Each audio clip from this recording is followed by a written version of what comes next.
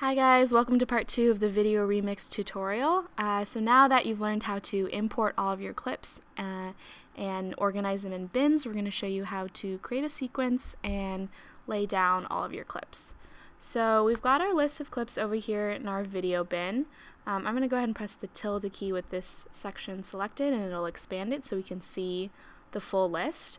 And as you can tell, they're all different frame rates, they're all different sizes. They're probably all shot on different cameras. I mean, we're just pulling stuff from YouTube and Vimeo and all over the internet. So when you're creating your sequence, you want to think about, well, what do I want to set my parameters for my video? So what we suggest is, think about what you're outputting to. This video is going to end up on, YouTube or Vimeo, right? So we know it's going to be a 1920 by 1080 dimensions. And for frame rate, we're just going to go based off, what is the most common frame rate on this list of clips. And so we see a lot of 60, so we're going to go with 60. But obviously that's going to depend on how many clips you have and what the range is there.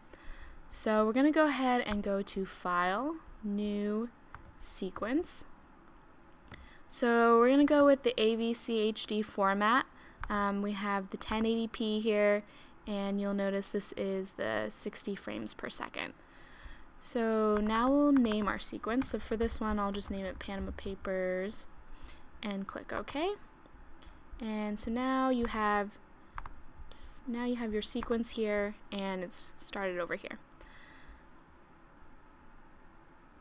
So now I'm going to show you how to start putting clips in your timeline. So the video that we're creating is this British Virgin Islands kind of tourism piece. Just east of Puerto Rico lies some of the most beautiful islands in all of the Caribbean. Oh yes, we Brits like to take our bangers and mash to the British Virgin Islands, where we can park our private yachts and enjoy 365 days of tropical. So we've got multiple things going on there. We've got the video, we've got a voiceover, and we've got music. So first, we're just going to lay down all of the videos. So we're going to start with the British Virgin Islands tourism video. So I'm just going to drag this out so I can see it a little better. So here it's this GoPro footage that we have of British Virgin Islands.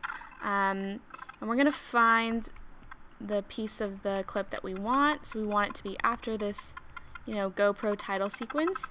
So you can use the right and left arrows on your keyboard to find the exact frame. So I'm going to wait until it goes to black, and then you'll use either I on your keyboard or this button right here to mark an endpoint. And then we're going to want about, maybe 45 seconds or 30 seconds of this clip. So I'm going to stop about here and then mark an out point or hit O on my keyboard. And then we can bring just the video down, so because we don't want any of the music that's on the GoPro video, because we're going to add our own music. So I'm just going to drag from this film strip right here, which means drag video only, and it brings it straight down. And so you notice it's going to ask you, the clip does not match the sequence settings. Do you want it to change to match the clip's settings?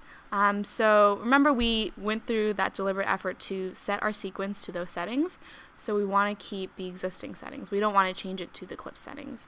So we're going to keep existing settings. So now we have our nice British Virgin Islands clip right here. So you'll see how it's smaller than what we set for our sequence. So we're just going to have to adjust the video size. So now I'm going to go over to my program window, and you'll double click on the clip, and then you can use these handlebars to increase the size so that you don't get those weird black frames. And you can adjust the fit of the window so you can see all of your frames better. So if you're at 25%, that's a little better view. And now you'll notice the whole video plays within frame and we don't get black bars. Cool. So if you wanted audio only, you would just drag from the drag audio only. You got to make sure you have your A1 clip on, and you could bring just the waveform audio here. If you drag from the clip, you'll bring both video and audio down. If later you decide that you just want the video or you just want the audio but you brought them down together, you can always right click on it and go to unlink. And so now these are two separate items, and I can just delete one if I just wanted the sound, or delete the sound if I just wanted the video. So that's how you're going to bring down all of your clips, is you're going to bring them into your source window by double clicking them from your project bin, setting it in and out, and then bringing it down into your sequence. So now that we've got this nice little tourism video, if we go back to our full clip, you'll notice that we do kind of this still image freeze frame cut. Banks up the wazoo and sit along a major shipping route for drug cartels. So now I'm going to show you how to create a still image so it has that freeze frame effect. And this can work for, if you ever want a still image from a video, you can use this technique. So we're going to bring this back up to 50%. We're going to go to the very end of this video, and we're going to use this little camera button up here, which is export a frame. So what that's going to do is going to export this final frame of the clip and turn it into a JPEG image. So we'll go ahead and hit export frame. You can call it whatever you want. I'll call it beach freeze frame. And I'm going to save it as JPEG. That's fine. You want it to import into your project bin, and make sure you set it to save where you have all your video assets already. So I'm going to choose that folder, and then I'm going to hit OK. And now you'll notice that you have your beach freeze frame here, and I can put it in my stills folder, and now I can drag it straight onto my timeline. And now I'll replay that, and it looks like a freeze frame. So that's how you create a still image. So the other thing that I'll show you lastly is how to add a cross dissolve.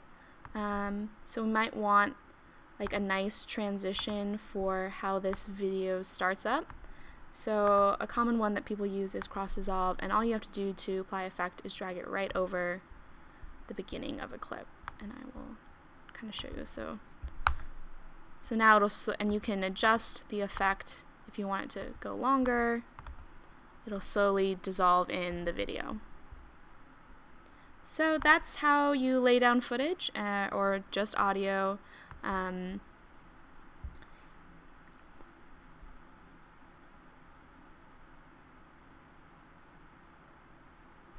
So that's how you start laying down footage for your remix video.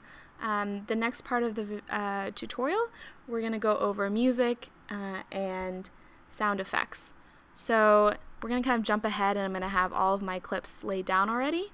So go ahead and start playing around with setting ins and outs and bringing them into your timeline. Stay tuned for part 3.